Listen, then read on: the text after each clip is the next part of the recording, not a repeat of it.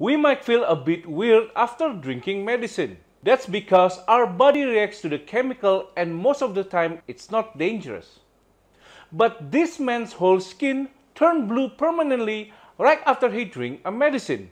How come? Paul Carrazon is an American man who suffers from various health conditions. One day, he saw an advertisement in a magazine about homemade medicine. The advertisement claimed that drinking homemade medicine made from silver colloidal can heal many sicknesses. Paul tried it, and just a few days later, his whole body skin turned blue. Paul became viral because of his condition, as the media called him Papa Smurf because of his unique look. But sadly, it makes his life bad. He had to experience more health issues and getting fired from his work until he became homeless.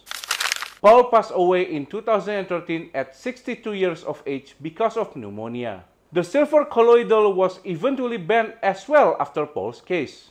So no more people will experience the same thing as the blue man Paul Carrazon.